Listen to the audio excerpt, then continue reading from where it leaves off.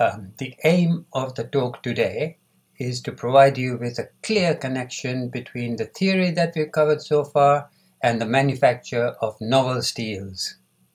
So, to remind you, this is an important diagram where for a particular temperature T1, we are plotting the free energy of ferrite and the free energy of austenite using software and data as was explained by Bo Sunman on Monday. So you can calculate these curves as a function of alloying elements, temperature, and pressure quite easily. And the way in which you then go on to calculate the phase diagram is that you find the mixture of austenite and of ferrite, which minimizes the total free energy, and that's given by this common tangent here. So this gives the equilibrium composition of ferrite, and this gives the equilibrium composition of austenite. And when we plot the locus of these points on a phase diagram, which is temperature versus carbon, we get the equilibrium phase boundaries separating the alpha and gamma phase fields. But here we have another point where austenite and ferrite of the same chemical composition have also the same free energy. And what that means is that if the austenite is richer in carbon than this point, then it cannot transform without partitioning of solute because there would be an increase in free energy. But to the left of this point, you can actually get diffusion-less transformation with a reduction in free energy. And the locus of these points on our phase diagram gives us the T0 boundary, with diffusion-less transformation being impossible on the right of that curve and in principle possible to the left of that curve.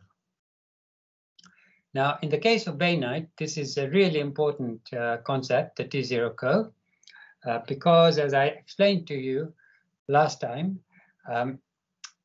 we think of bainite as forming exactly like martensite without any change in composition, not even the carbon concentration.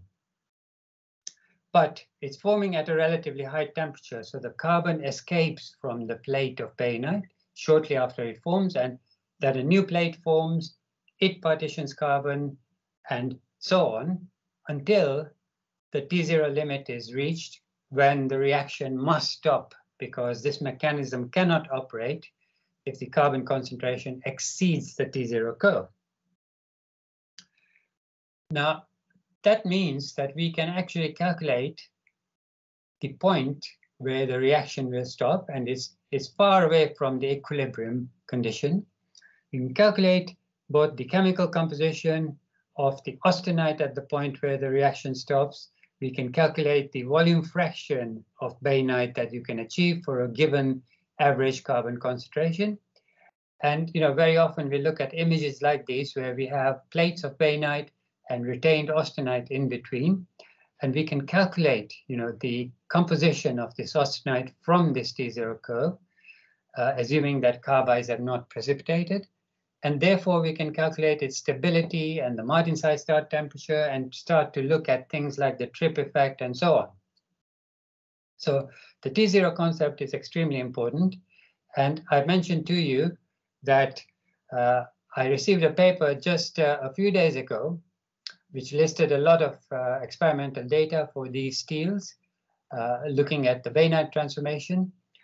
And this was work done by KTH in Sweden. And if I plot those points along the T0 curve, you can see there's huge agreement with the T0 or T0 dash, which takes account of strain energy, and far, far away from the equilibrium condition. Now, you will recall that I also explained that the carbon is not homogeneously distributed in the austenite if we've done a short time experiment, which means that there will be some scatter in the data. So you can see some points over here, for example, and so on.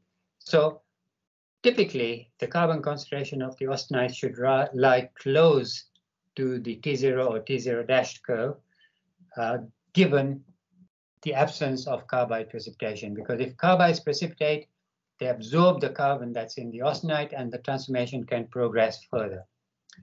Now, it's also important to note that if I reduce the transformation temperature from here to here, then I will be able to get more bainite. Okay, but at this point, I will get 0 bainite, even though we may be at a temperature of something like 400 degrees centigrade. So the T0 condition is really important. Okay, so what we want to do is allow the bainite to form, allow it to partition carbon, and even allow it to form precipitates inside the plates. These are extremely fine precipitates, rather like those we obtain by the tempering of martensite, because these really are tempering reactions happening shortly after the plate forms in timescales that we can't control. But this kind of precipitate, which forms from the carbon-enriched austenite, is brittle. It's cementite, and it's an uncontrolled precipitation of cementite because we are not tempering for a certain time, etc. All this is happening as we hold at the isothermal transformation temperature. So these carbides can be brittle and therefore compromise the toughness of a strong steel. The strength comes from the fact that these plates are only about 1/4 of a micrometer in thickness. So what we want to do is we want to stop the reaction here, okay? And we know from cast irons, we've known for a century at least, that if you have a high silicon cast iron, then that favors the formation of graphite rather than cementite, okay? That means that cementite does not like silicon in the system, and if you have sufficient silicon, then precipitation from austenite can be completely eliminated over the timescales of typical experiments and heat treatments. So to stop the reaction here, you can add silicon as an alloying element, you can add aluminum as an alloying element, and chromium also works. Of course, you have to think about what other properties will be affected by these additions. So the idea is that we do not like this uncontrolled precipitation of cementite during the bainite reaction, and therefore we add alloying elements to stop the precipitation of this cementite. And you can see that by eliminating the carbides between the plates, we can get a dramatic improvement in the toughness of a bainitic steel. Now, of course, we need to calculate, how much silicon should we add to prevent precipitation of cementite from austenite. And the problem is that the solubility of silicon in cementite is so small that there are no experimental data, no thermodynamic data of the type that Bo-Sundman was describing, to calculate how much silicon we need to prevent the precipitation of cementite from austenite. Now, when you do not have thermodynamic data, and you are not even able in principle to do an experiment, then the best method is using first principles calculations, where you just use electron theory and you look at the cementite crystal structure, remove an iron atom and substitute it with silicon and see what the change in energy is. So here, for example, calculations of the type I've talked about, and this is the unit cell of cementite, and what you do is you replace one of these iron atoms with silicon, and there are two different symmetries at which you can locate the silicon atom. So there are two calculations here, and you see the change in energy here. And you can see that just substitution of one iron atom in the cementite lattice causes a huge increase in the energy of, in the stability of the cementite, okay? So we can take these numbers and actually introduce them into thermodynamic databases. Now, one of the really nice things, if you suppress the formation of cementite, is that, of course, this carbon-enriched austenite becomes stable even at room temperature, because carbon is a very powerful element in stabilizing austenite relative to ferrite. So we end up with a really nice mixture of fine plates of bainitic ferrite and retained austenite, which has a high toughness in its vicinity. So supposing that we design such an alloy where we have stop the cementite precipitation, we expect really good mechanical properties because we've effectively got a composite of ferrite and austenite in our system. And we've obtained austenite by the cheapest possible alloying element, which is the carbon concentration. And that carbon concentration in the austenite is typically 1.28%, even when the average concentration of carbon is very, very small, like 0.05%, because of the partitioning from the bainite plates into the austenite. So to see whether this will lead to really good mechanical properties, here is an alloy, a very simple alloy that we made, which has silicon to suppress cementite, and we need manganese so that other phases don't form during cooling from high temperatures, and a medium carbon concentration. And of course, we obtain our nice composite material here, which is these incredibly fine platelets of bainitic ferrite. And you remember, in a platelet, the mean free distance is just twice the thickness. So if the platelets are 0.2 of a micrometer in thickness, the true thickness, then the mean free slip distance, which goes into all the yield stress equations, will only be twice 0.2, which is 0.4 micrometers, irrespective of the length of the plate. So basically, you've got a process here which by phase transformation alone can produce an incredibly fine grain structure. And remember that thermomechanical processing cannot produce a grain size of 0.4 micrometer for ferrite, for example. Okay? And the fact that you don't have to deform the material to produce this fine grain size means that you can make very large samples. You're not limited to, say, rolling deformation or wire drawing, etc. This is a beautiful composite microstructure. The austenite does not have a ductile brittle transition temperature either, and it may undergo transformation-induced plasticity during deformation, and that would enhance the toughness as well. So we have a fine structure, both the austenite and the ferrite, and we may actually benefit from the trip effect, the transformation-induced plasticity effect, and there is no ductile to brittle transition temperature in the austenite.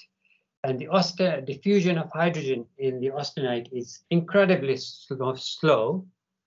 And that's why, I suggested that in order to hold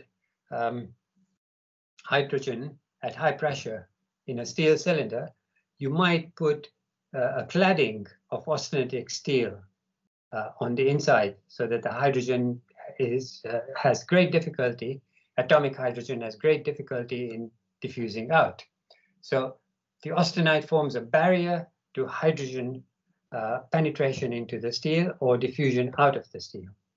And we don't have any of this coarse, uncontrolled cementite. And there is a small carbon concentration in the ferrite. Carbon embrittles ferrite in a big way. And that's why, with martensite, we temper the material in order to obtain the optimum properties.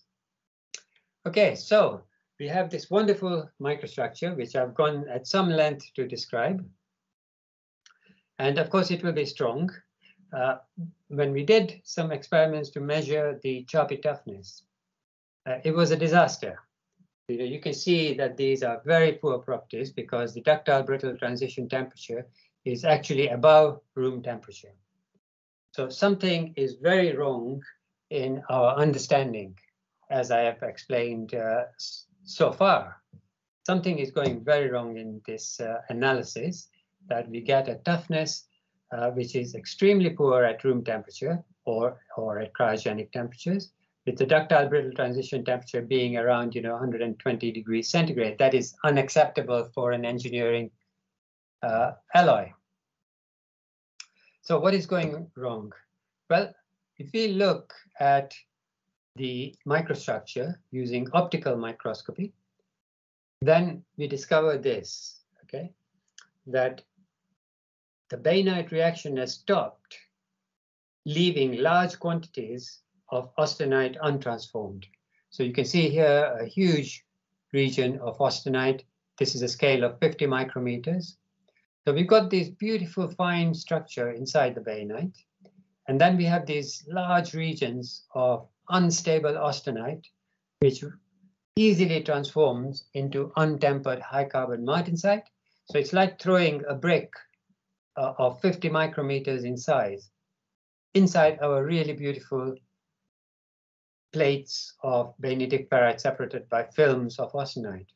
And the reason why these large regions of austenite, which compromise our toughness, are present is because no matter how long I hold this material at the isothermal transformation temperature, it will not transform further because the average concentration has reached our T0 condition. Okay? Now, this is a thermodynamic limit. I explained to you very carefully in the last lecture that it's a thermodynamic limit. It's not like the WBS of Hillett and co-workers or like the negligible partitioning local equilibrium that Furuhara often uses. Those are not thermodynamic limits. They are simply kinetic effects. They don't stop the transformation from progressing. So it seems there is nothing we can do about this. Okay, so let's have a careful look again at the T0 condition. So this is the T0 curve here. And the volume fraction of bainite that I can obtain, the maximum volume fraction of bainite that I can obtain, would be given by the lever rule here. So this is the average carbon concentration. This distance here divided by this distance here gives me the maximum volume fraction of bainite that I can obtain. And I want to get more bainite so that the large regions of austenite are consumed. So if I express this lever rule in terms of the T0 concentration, the average concentration of carbon, and the carbon concentration in ferrite, then that's basically this distance divided by this distance. So normally I would ask you to tell me, what are the 3 ways in which I can increase the volume fraction of bainite, given that this is a thermodynamic limit? Well, this is unfortunately not a live lecture, so I'm going to go through the 3 methods. What this suggests, first of all, is that if I go down in temperature so that XT0 increases, then I can increase the volume fraction of bainite. But of course, there is a limit to how low I can go for 2 reasons. One is that you might hit the martensite start temperature, and the other is that reaction kinetics slow down quite dramatically if you go down much below 300 degrees centigrade. So we should go as low in transformation temperature as possible. We'll assume that this is 0, okay, the amount of carbon left in the bainitic ferrite. Now, I could decrease the average carbon concentration X bar. If I move this vertical line to here, then obviously my volume fraction of bainite would increase. And I would not compromise strength, because the strength comes from the very fine bainitic ferrite plates separated by films of austenite, and we are actually generating more of that nice microstructure. Okay, so one method would be to reduce X bar, and the other method is that this T0 curve depends also on the substitutional solutes. So I could do something to move the T0 curve to larger carbon concentrations. Okay? So without doing any experiments, we created 2 new alloys. This one is basically halving the carbon concentration. Okay, we don't compromise strength, but we get rid of the large regions of austenite. And here we have substituted manganese with nickel while maintaining a large carbon concentration, because nickel shifts the T0 curve to larger concentrations compared with the corresponding manganese alloy. Okay, so let's see what happened. Well, first of all, if you look at the microstructures, we've lost all those large regions of austenite. We have this beautiful films of austenite and the plates of bainitic ferrite. And look what happens to the toughness. Okay, so this is the original alloy here, and we have shifted the transition temperature by 200 degrees centigrade to cryogenic temperatures. Okay, so now the impact properties of these 2 alloys are far, far better than the original concept. Okay, so basically, we do not want large regions of austenite. And once we proved and established this has been a common theme in a large number of publications where they focus on reducing the size of the austenite regions so that toughness is not compromised.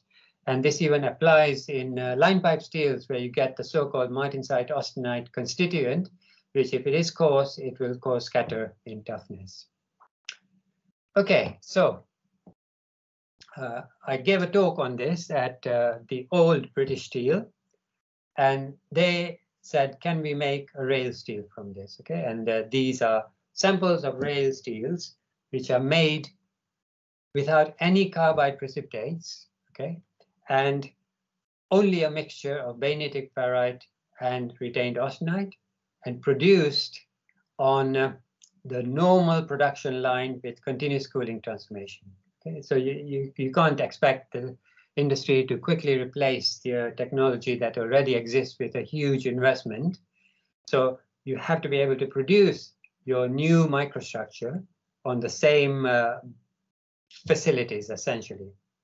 And you know, one of the problems with rails is, you can see this in Dr. Zhuago, you know, Boris Pasternak's Dr. Zhuago, where the engineer Antipov has been pestering the repair shops about the quality of replacements for the tracks. The steel was not sufficiently tensile, the rails failed, the test for strains, and Antipov thought that they would crack in frosty weather. Okay, so ordinary rails are not particularly tough, and they are usually made, or the vast majority have a structure which is pearlite, which looks like this in two-dimensional sections. People describe pearlite as alternating layers of cementite and ferrite, but that isn't actually true. You should think of a colony of pearlite as being a bicrystal of cementite and ferrite, and this was first demonstrated by Hillert, who did serial sectioning experiments many decades ago. Okay? That all the cementite inside a colony of pearlite is connected and is a single crystal, and all the ferrite inside a colony of pearlite is connected and is another single crystal. So there are two interpenetrating bicrystals. And the best way to imagine it is if you take a cabbage and a bucket of water. The cabbage represents our cementite, and the water, the ferrite. You put the cabbage in the water, that's our colony of pearlite. And when we take two-dimensional sections, of course, we will see alternating layers, but that's misleading.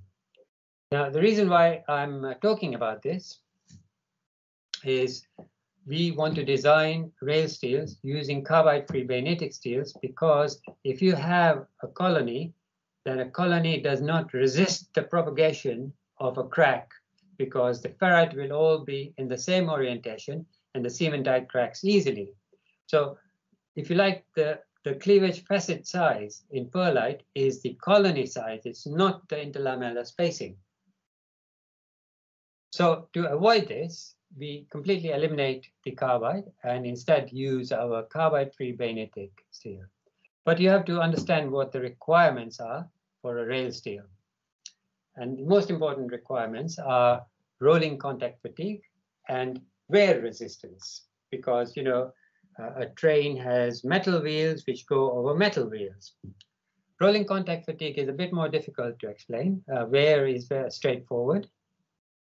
But supposing you take a sphere and you put it onto a flat surface, and then you apply a load from the top, then actually, if this is the location of the surface and we are going inwards, then you get a peak of shear stress under the surface, okay, under the contact surface. And every time, you know, your wheel goes over the rail, it's inducing a pulse of shear stress, which is maximum under the surface. And fatigue damage develops. And eventually, you know, something can fall off and cause significant problems like derailment. Okay? You can think about rolling contact as a combination of compression and torsion at the same time, right? So if you put one hand, your folded hand on your other hand, and then you push and you twist, that's the kind of stress that you get under the surface. Okay, so how do we measure wear? Well, there are very well established methods in the laboratory for looking at rolling, sliding wear, and of course you can also examine the development of damage under the surface. So here we have our material in orange at the bottom, and this is a standard wheel material, and they are rotating but at different speeds, right? So the two wheels are rubbing against each other due to the contact pressure, and they are rotating at different speeds, and therefore they will rub against each other, okay, and then cause wear. And this is what the actual specimen looks like. So that kind of a test is really quite common in industry. And when you do these tests to measure both the fatigue process under the surface, if you've lubricated the system, and also the wear resistance, you see that the carbide-free bainitic steel outperforms any of the other rail steels. These are full-scale tests, actually. These are not laboratory tests. Full-scale testing done in Poland, where they had the facility, where we had to stop the experiments on the carbide-free bainite because the tests are expensive. Then, of course, you don't take your rail and you immediately put it into operation, because that would be unsafe. You've got to, there are test facilities in different parts of the world where there are heavy trains going around in circles, large circles, to test the properties of rails. And this is from my colleague Kevin Soley. On this side, you have the carbide-free bainitic rail, and this is your normal bainitic rail. And the carbide-free bainitic rail has a toughness of 50 megapascal root meters. And you can see that the sort of fatigue damage that you see here is basically absent over here. And this particular test used 90 million gross tons of traffic on a curve. And the basic reason why it performs so well is that we don't have hard particles, just a mixture of bainitic ferrite and retained austenite. And also, if you look at the wear rate, the rolling contact wear rate, then the carbide-free bainite is the only material that reduces wear on both the wheel and the rail. If you make these rails better, then the wheel suffers more. Okay, so this is now a commercial product, and one of the most exciting applications is in this channel tunnel. Normally, you cannot see inside the channel tunnel, but this was taken when the rails were installed. The carbide-free bainitic rails were installed on a fairly straight section. Okay, and in November 2019, I had a message from our French colleagues explaining that the rail has achieved 1 billion gross tons of traffic without grinding. So the normal procedure with normal rails is that around 500 million gross tons inspection is done and the rail is ground to remove the fatigue damage. This has not had the grinding after 1 billion gross tons of traffic in 2019. And of course, you really don't want to stop traffic in the channel tunnel. So this is a good material to have. And they also sent me these images. So this is the normal rail. You can see all this damage from fatigue, which would be ground away by a train, a special train. And this is the surface of the carbide-free bainitic steel. Now, the structure that I've described, carbide-free bainite, is extremely versatile. Now, what do I mean by that? I mean that you can actually control the length scales of the bainite plates and the films of austenite and the volume fractions and so on by altering things like transformation temperature, chemical composition, and so on.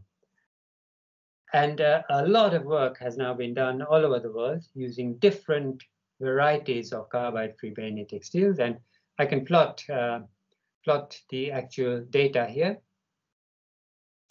And these are quenched and tempered martensitic steels. We are plotting ultimate tensile strength and fracture toughness. And some of the carbide-free bainitic steels even match the very expensive Malaysian steels in these properties, which is fracture toughness and ultimate tensile strength. The advantage of Malaysian steels is that when you make your component, they can be quite soft. They are martensitic, but they don't contain carbon, so they're soft. And then you give a heat treatment to cause precipitation hardening with intermetallic compounds, which gives you the strength in Malaysian steels. Now, you can't do that with the carbide-free bainite. Once you've generated the structure, you are stuck with it. Now, for many years, I worked with this beautiful steel company. This is in Switzerland. It's a Swiss steel. And over a period of many years, we designed quite a few bainitic steels, which are now in production in the sort of components that they measure. So this is a group. Escometal is a part of what was originally Swiss steel. This is a fuel injector made from carbide-free bainite. Obviously, it goes into diesel engines. There are fasteners that Swiss steel specializes in, which go into airbags, into wheelchairs, and tool holders. Cast irons should no longer be thought of as brittle. You know, if instead of having a perlite or some other microstructure, you have the carbide-free bainite, then you can actually get really quite impressive impact properties for quite high strengths. So this is a very large component made from the so-called Oz-tempered ductile cast iron, which has significant toughness, even though you have these large graphite particles and even some residual martensite in the untempered martensite in the structure. Now, I want to prove to you that the austenite is playing a significant role by transformation-induced plasticity. So here is a really nice experiment where we do a simple tensile test on a structure containing the sort of retained austenite I've described. And we do one test at room temperature. Let's say that's 25 degrees centigrade. And another test at 200 degrees centigrade. Now, why do we test at 200 degrees centigrade? Well, 200 degrees centigrade doesn't do anything to the microstructure because the structure is obtained by transformation at a higher temperature. Okay, the bainitic ferrite and retained austenite structure is obtained by transformation at a higher temperature. But by testing at a slightly higher temperature, you are reducing you are increasing the stability of the austenite, because austenite becomes more stable as you increase the temperature. So it will not trip during the course of transformation. And look what happens, okay? In the sample tested at room temperature, you get all this elongation, all right? But testing at 200 and you don't even have work hardening, right? The austenite is simply not tripping. You can measure the austenite contents here, and you can demonstrate that here it has steadily tripped. Okay, so you're left with much less retained austenite after the test, whereas here it's essentially unchanged from the beginning. So the austenite is actually playing a critical role in controlling the properties of this structure. So I will stop there, and I'll be happy to answer questions, but it is really interesting that we can use some very basic theory and some very simple calculations to optimize the amount of bainitic ferrite and therefore inversely the scale of the austenite left in the microstructure, and without doing any experiments predict two alloys which actually perform very well. So thank you, and I'll be happy to answer questions. Okay, thank you. Thank you again, Harry, for your very Excellent presentation and very good information that you show with us. Do you have looking for a limit for our steel design?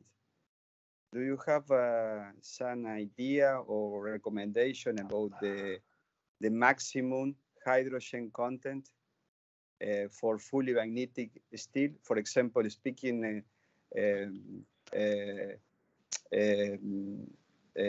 or low carbon magnetic steel and high carbon magnetic steel, for example. Yeah. So the way that hydrogen works in embrittling the steel is that it must be able to diffuse, okay? Because the concentrations are very small, even 1 part per million average concentration can embrittle the steel. But there is no theory which can explain why embrittlement can happen with 1 part per million. So what has to happen is that when you have a stress concentration like the beginnings of a crack, that attracts the hydrogen and concentrates it, and then you get embrittlement. So it is only diffusible hydrogen that causes embrittlement. So if you have in your structure a lot of retained austenite films, then that prevents the diffusion of hydrogen. But there is a second consideration. The hydrogen must be attracted to the crack tip, and the greater the stress, the more it will be attracted. So the hydrogen embrittlement problem is much more serious with strong steels than with weak steels.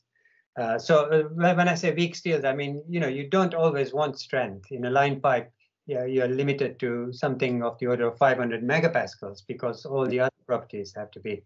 So those are much more tolerant to hydrogen than, for example, the steel we might use in a landing gear or a very strong steel.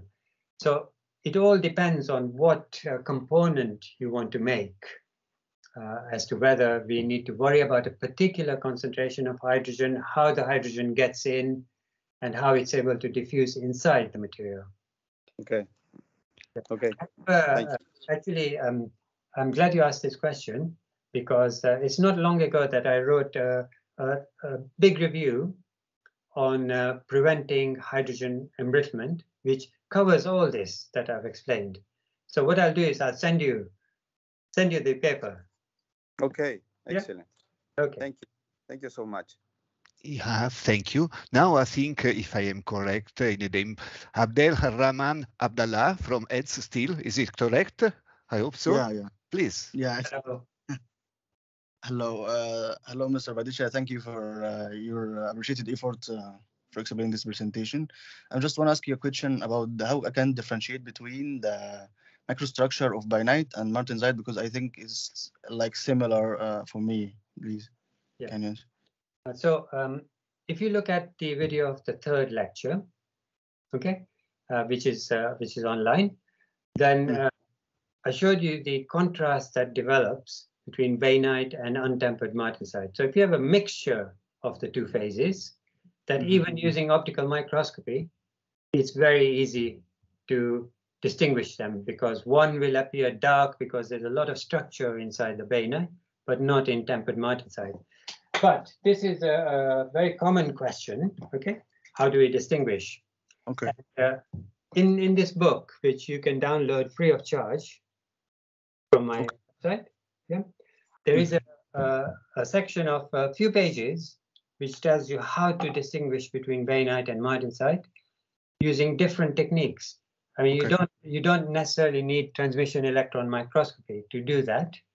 You can do that using much more common techniques. So I don't know if you're familiar with this book, but you can download it free. Yeah, okay. Thank you. It has the information. Thank you, Mr. Bat. Okay. Thank you so much. Now it is the time of Octavio Rafael Carvajal, if I am correct, from Gerdau, Mexico. Yes, hope it is correct. Hello, hi, how are you? When you were working in this free carbide steel for rail, you need to design a new way of cooling during rolling, a control cooling for for make this transformation to happen in the exact temperature? No, we were told that we should design the alloy for the facilities that already exist for polytic rails, because to make an investment is a big step. And I think it was easy to do that because of the hardenability of the alloy. You don't want it to have too many alloying elements, because then it would be too slow to transform. And you don't want too little, because then perlite or something else would form. So we have on my website, you can find methods of calculating time temperature transformation diagrams, which are based on physical principles, which helped us to look at the cooling rates available and to design the alloy for that purpose. So it's a very good question. Thank you. But basically, they didn't have any force cooling or water cooling in the rolling mill. No. And don't forget, these are large sections. I mean, I've got a section over here. So you won't be able to get uniform structure if you use some kind of forced system. Okay, thank you. Thank you for your answer. Thank you to all of you. Now, I guess that there is no one else making questions. Please, if you have this great opportunity to talk with Professor Bhadeshia, I recommend that there is quite a lot of people from the industry, so they can really ask you, because this was very interesting, because you put together theory with application in such a nice way. So it's I think it is a very good opportunity to ask any question. You are so kind and open. So maybe Octavio, you are done, or you want to ask another question? Maybe you want to ask another question, please. I have another question, but it's from the other lecture, for the martensitic lecture. Mm-hmm. What I wanted to know is I want to know that when you perform the transformation for to have a martensitic in your steel, you cool fast, and it's a very low temperature transformation. What happens if you heat the steel that have already martensite on the matrix? You lost this transformation, and you lost the properties of this steel. So just to get your question right, so you've transformed to martensite, and then you heat it up. Yeah, but not in the plant, at the final place where the steel is installed. For example, a fire in a. I see. Yes. So there is in all the building codes, there is a requirement that the steel must continue supporting the load for 1 hour during a fire. And if you think of the Twin Towers, where a burning an aircraft hit in the middle, and then it caused a fire. The top part was held in position for an hour before it collapsed, and then led to the collapse of the entire structure. So unfortunately, steel can't continue to support even when it's covered with fire protection for more than an hour, because it would be just too expensive to design the building, which would never collapse in a fire. But 1 hour is designed to allow people to escape, really. Thank you for your answer. Thank you Harry, for answering all these questions, which is always difficult from a variable audience that we are. And I think if there is any more questions, or if there is not, I think we should find you on Monday. And we will keep recording your lectures on your YouTube channel for anyone who has lost our conversation and your lecture as well. So thank you again for all that.